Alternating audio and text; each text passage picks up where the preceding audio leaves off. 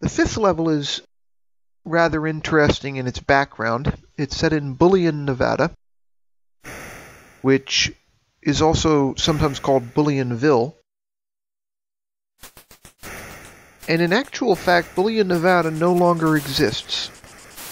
It was a mining town, as you would expect. It was basically in operation from 1870 to 1950.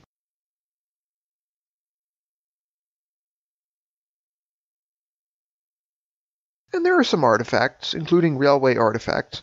This couple are sort of interesting in that they've made a bunch of web pages about ghost town tourism, and this is their Bullionville page. I note that they're also in Mensa, which is sort of interesting. And you can see the railway car and the trees there. Unfortunately, not a larger photo. Be nice if it were.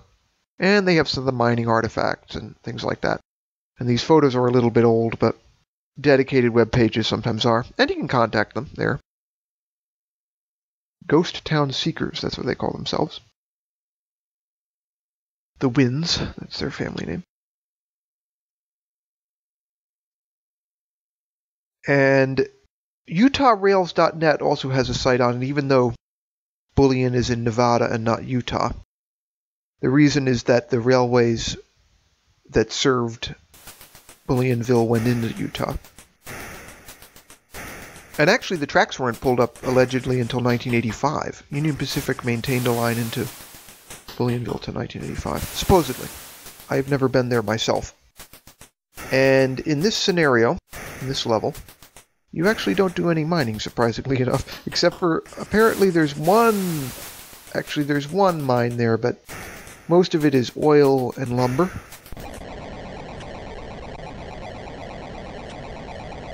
And they give you 2 oil tankers, even though you only have 1 oil well.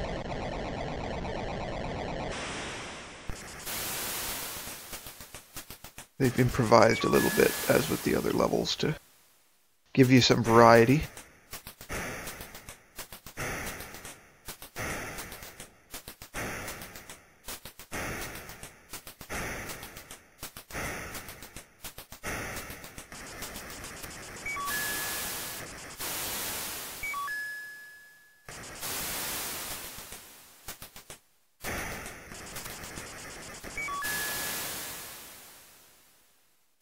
It actually took me a while to get through this level. I've actually had to split this into 2 playthroughs. This one, which is around 10 minutes, and then an additional 2 some odd for the next part. And then for the sake of order, I jump straight to part 7 from there.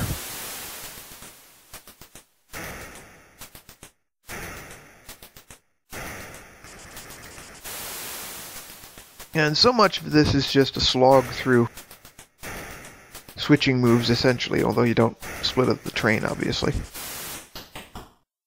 Switching moves in the sense that you're just kind of inching the train around town for pickups, deliveries, and no real proper highballing.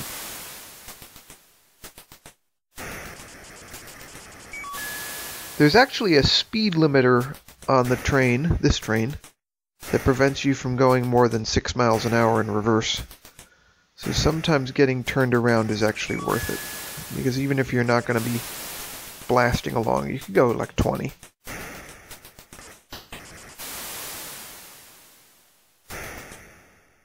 As opposed to 6. And it does make a difference.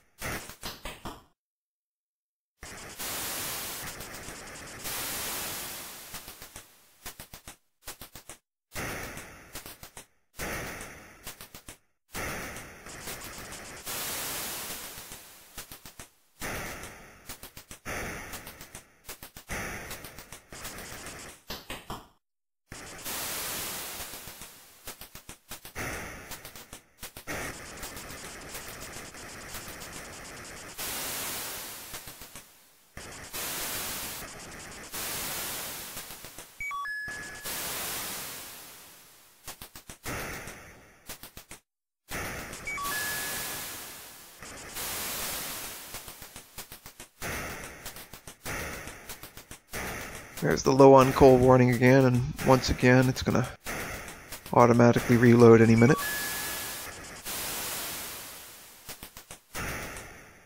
This level took me a while, and of course as the levels progress, they deliberately make them more difficult, of course.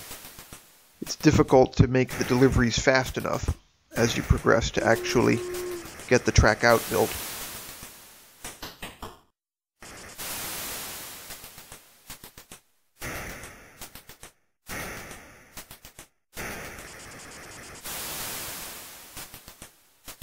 The only commodity on this level that's easy to handle, of course, is the oil, because you have 2 oil tankers.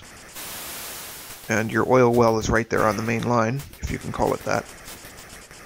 So, no switching necessary. And so is the refinery.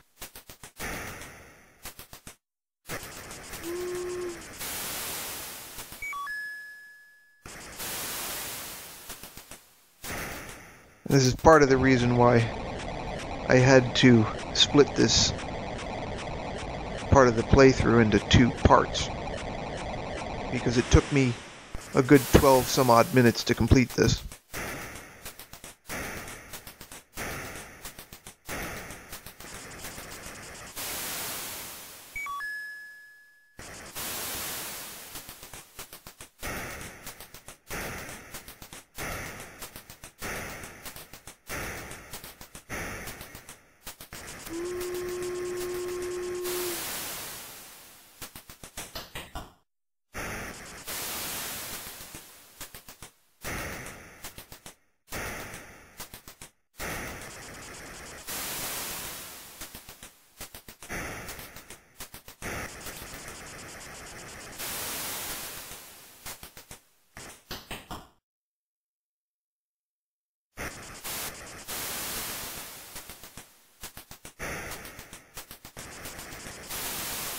Here I skipped the oil to play a little bit of catch-up,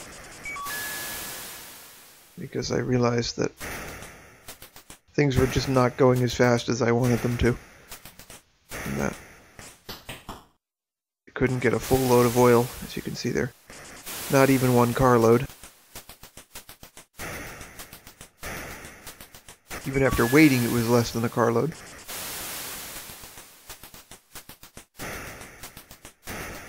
Like what I was saying in an earlier playthrough, that some of the producers will produce slower than others. And obviously if you empty them out really fast, if you come back too soon, they won't have anything to give you.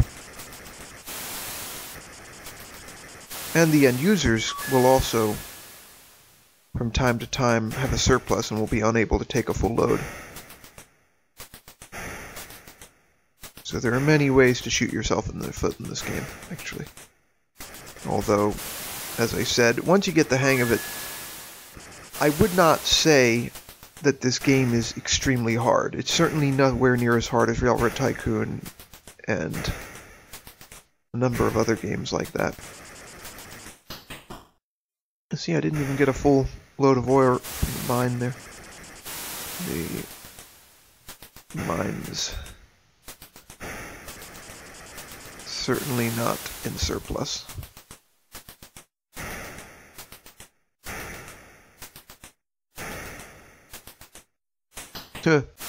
Even less of a carload from the logging camp there.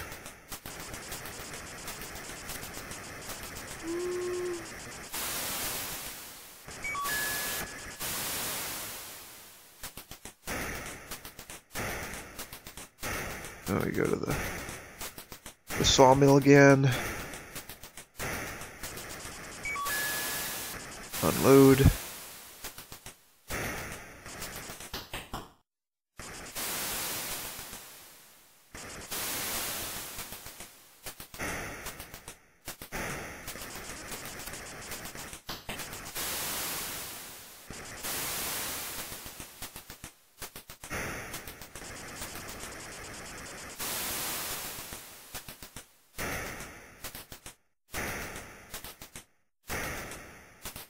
And I'm almost done. I'm going to have to switch videos here.